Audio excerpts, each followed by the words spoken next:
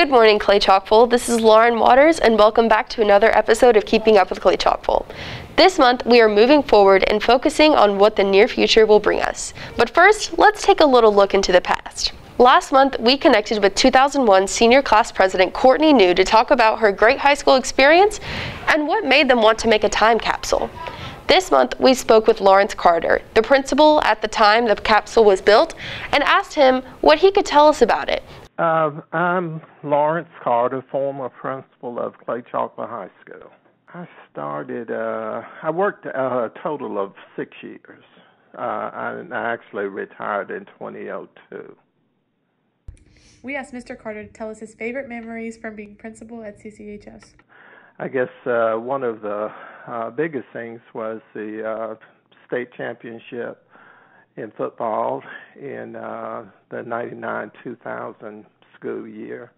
That year, we also had 25 of the 100 super scholars based on the PSAT. We also asked Mr. Carter if he remembered what he put in the time capsule. I think I did. I think they asked me to include a letter just to kind of highlight some of the things that had transpired from the beginning of the school. We also asked Mr. Carter to give the class of 2021 some advice. I think just to continue, I think you have great leadership there in Michael Lee and very good teachers there to just heed the advice of the current administration and the teachers that are currently working there. Now that it is officially 2021, the time capsule will be opened soon. We will update you as soon as we know when we will open this little piece of local history. We all know that self-expression is important, especially to teens. That's why Chloe Sparks interviewed a few fashion-forward thinkers to give us some insight on the recent changes in the fashion industry. Chloe? Throughout the years, fashion has repeated itself and is making a comeback for the new styles of 2021. From silk to crazy patterns and leather to shiny metallics, 2021 is definitely a year that you want to show off your inner style. Today, a few local businesses are going to tell us their new favorite trends to start off the new year. First, we heard from Anna Spanhauer. She is the regional manager at Molly Green, located at the Summit. She'll be talking about miniskirts, neon, floral, layering, and tie-dye. Hi, I'm Anna Spanhauer, and I am our regional manager here at Molly Green. And today I'm going to talk to you about my favorite new spring trends that are coming in 2020. As always, we have our cute, flirty mini skirts. The fabric is a little bit lighter, which will be so great for spring. A big trend that's coming this season is going to be some brighter, more neon colors. So anything bright and happy, we all need some happy in 2021. We've got some beautiful florals that are going to be hitting the shelves. Definitely pastels and strappy. And I love layering. It's one of my favorite trends right now, is layering styles together. And we're also seeing some more tie-dye this season. So lots of fun things to look forward to. Next, we heard from Darby Daniel, who works at South Boutique. She told us her favorite trends of 2021, white booties, leather, vintage designer, and different styles of denim. I'm Darby Daniel with South Boutique. One of the main trends this year is going to be white booties, especially combat boots. This is one example. Another one are these white booties right here. A big trend in 2021 has been leather. Spring clothing, leggings have been huge.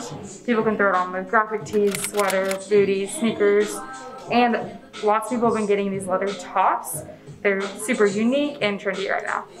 Something that's been really popular lately is vintage designer things, especially this set that we've had. Sold really well recently. A lot of people, especially with COVID, have been wearing lots more comfy, casual clothes. So this is one big trend this year. Another trend is going to be the mom jeans. So this one you can see has more of the ripped look. Super popular right now with graphic tees. Another trend are going to be jeans like this that flare at the bottom. A lot of people have been wearing these as sneakers or booties. Lastly is Johanna from Lizard Thicket. She is talking about the must-have staples for 2021, including corduroy and chain necklaces. Hey, I'm Johanna and I'm from Lizard Thicket. For the trend of 2021, we have corduroy, specifically corduroy jackets. It's a shirt jacket that you can wear either over a top or as a top itself. We have blue and a nice cream color. Another big trend in 2021 are chain necklaces. We have some thinner ones with some detailing or one that has a clasp in the front. So these are really good pieces for layering or wearing it as a statement necklace by yourself. Style is meant to be fun and adventurous. 2021 is definitely a year to bring out your wild side with fashion. Because 2021 is in the middle of a pandemic, the fashion industry has been quiet this year, but it does not take away this year's beauty. Most of the fashion trends have been inspired by the most influential decades. Thanks, Chloe. Many students have been learning from home this entire year and have been trying to navigate coming back to school in person. Let's see what tips Terry has for us with his segment called Tips with Terry.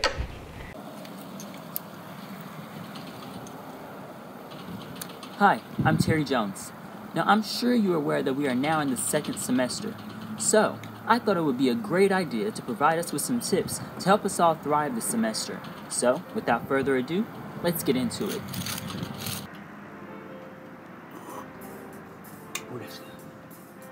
So, first tip, make sure that you are waking up early and allowing yourself enough time to eat breakfast.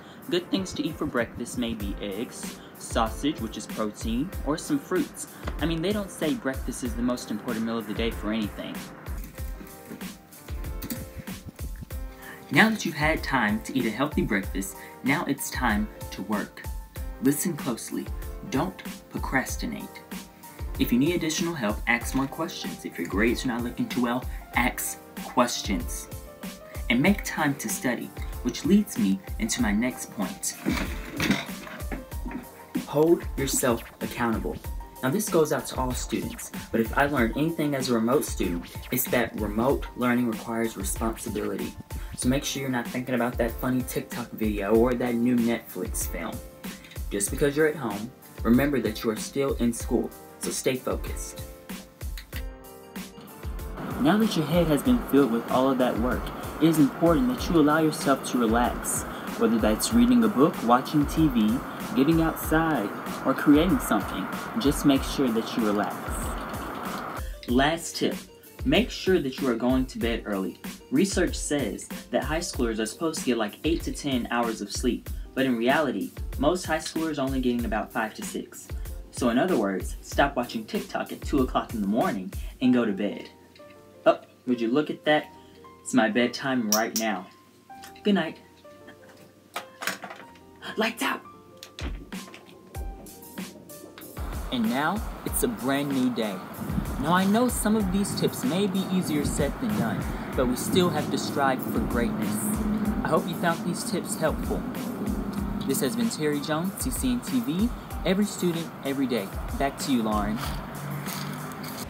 We hope our previously remote students find Terry's tips helpful. Speaking of tips, Jillian Johnson also has some great tips on staying organized for the last semester of the year. Check it out. Elizabeth Whitley to talk about how she uses her planner in her everyday life. Let's see what she has to say. Hi, my name is Elizabeth Whitley and I use an academic planner to help me stay organized throughout school. It helps me, I write down what days I have tests, and then I also write down what assignments are due on what days, and I keep my work schedule in it to keep up with that, and I write down how much I make each night. I use a written planner instead of the calendar app or a planner app on my phone because it helps me keep track better, honestly, because I think there's more room in my planner and I can just pull it out whenever I need it. And a lot of the teachers are some of them are more strict on phones versus others, and so they're not going to question me why I have a planner out versus why I'm on my phone looking at a planner. I know that school can get pretty hectic and have you really busy, and sometimes you end up forgetting to do an assignment or you end up turning in an assignment late. So, to stay on top of your work and stay on schedule, I recommend using a planner. Planners come in many different shapes, sizes, colors, and designs. Some of them even come with cool stickers that you can decorate with. You can even use different colored pens so that everything is super colorful. Investing in a planner is a great idea, and it will not only help you stay organized in school, but also with activities outside of school as well. Having a planner is a great idea, and it will allow you to get through this year very smoothly. The end of January is coming up and Valentine's Day is not too far away. Now is the time to start thinking about what you want to get your special someone. Can't think of anything? Elizabeth has got you covered. Elizabeth? Hey Clay-Chalkville, it's Elizabeth here to give you some ideas about what to do for Valentine's Day. First up, we have Konomi. Konomi has a wide variety of foods to choose from. For a more peaceful night at home, you can call and order to go. If you're feeling adventurous, you can come in and eat, but for a more cherished time, I would sit at the tableside. If you're wanting to have a good time and meet new people, the grills are always a good option when it comes to watching your food being cooked. Dessert options are always a must. They have things from chocolate torte cake to even fried ice cream.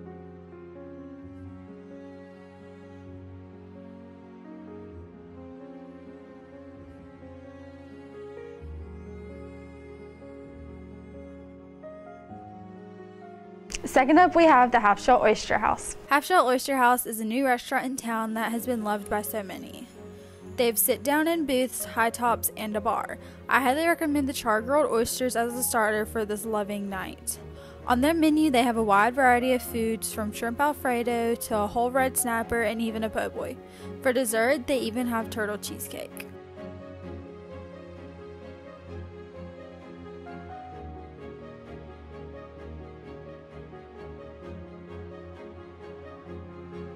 And lastly, we are going to be featuring Chick-fil-A's little chicken mini heart baskets. Lastly is one of my favorite places to eat, Chick-fil-A. We all know every year they have the heart-shaped tins filled with chicken minis, nuggets, chocolate chunk cookies, and even fudge brownies. Since Valentine's Day is on a Sunday this year, they have these special treats available from January 25th through February 13th. Thanks, Elizabeth. Our sports information director, Michaela Dillard, sat down with tennis coach Miss Kohlenberg to see what they've been up to lately. Check it out. Hi guys, this is Michaela from CCHS. As you may or may not know, Clay-Chalkville has had an outstanding tennis program since the 1990s. I've gotten one of the tennis coaches who's been here since about the beginning to get more of an inside look of what our program been like. Take a look. Hello, I'm Miss Kohlenberg. I help with the girls tennis team, and I guess you could call me and Coach Hawkins maybe co-coaches, I guess, or you throw me in as the assistant coach, I'm not really sure. I have been coaching here since 1998-99. I took 2 years off, kind of in the middle of all that. I took 1 year and went over and coached the boys tennis team, and we had another lady that was here years ago that did the girls tennis team. All right, I know that they had a girls tennis team 1 year before I came. Was another guy that taught it. So if I started in 98-99, so that would have been in 97-98, they had a team. And we've had, to my knowledge, a team every year since then. I was very excited when I heard information that we were going to have the tennis courts. It was very needed. We actually were told that we were going to have the tennis courts years ago and that they would be at the sports complex that's on past the old library. And for whatever reason, I don't know, it might be space, it might have been money, that never happened. So when I was then told we were going to have them like here close by, again, doing a Dance of Joy, we don't have to worry about transportation to the actual practices that we have and matches we have here because you can walk across the road right here. So extremely happy, but to have those there, to have the restrooms that are there, the bleachers have been put up, the lights have been put up, just a great convenience to be able to have our own home courts, to be proud of having something that's nice and taken care of, and that we don't have to travel through, physically traveling through a couple other communities to get to the courts that we used to play at. All right, we are a little concerned about how COVID might impact our system. We only got to play 5 of our matches last year, which cut us up more than half of our percentage of our matches. So I've been concerned. We do not have the date yet for our county tournament, which concerns me why they haven't set the date for that yet. So I am concerned about that. I have had people who discuss that and were like, well, they've played basketball and they've played football. You know, why in the world would this happen? But if y'all look at the numbers of what's happening with our COVID numbers going up, I have been concerned that we might have some restrictions on that, and I sure hope not. I hope we're able to have our season and complete it. Thanks, Ms. Kohlenberg. Now we actually have a better understanding of what our tennis program has been like so far. Back to you, Lauren. Thanks, Michaela. We've had a lot of time to sit around and be couch potatoes and watch movies, but Simone Smith is here to tell us what this year's most popular movies are. Simone? What's up, Clay-Chalkville? This is Simone Smith, and today I'm giving you the upcoming movies in 2021. Starting at number 1, we have A Little Thing starring Denzel Washington. This drama is about Deputy Sheriff Joe Deacon joins forces with Sergeant Jim Baxter. As they track the culprit, Baxter is unaware that the investigation is dredging up echoes of Deacon's past, uncovering disturbing secrets that could threaten more than his case. The release date is set at January 29th. Starting at number 2, we have Space Jam: A New Legacy. NBA superstar LeBron James teams up with Bugs Bunny and the rest of the Looney Tunes for this long-awaited sequel. It is set to release on July 16th. Last and certainly not least, starting at number 3 is To All the Boys, Always and Forever. This is a sequel to All the Boys, P.S. I Still Love You, and the third and final installment into All the Boys I've Loved Before film series. It is scheduled to release on February 12th by Netflix. Be sure to catch these amazing movies at your nearest TV or movie screens. This has been Simone Smith with CCNTV. See you later, Clay-Chalkville. Thank you so much for watching. We'll see you next month. Have a great day, Clay-Chalkville.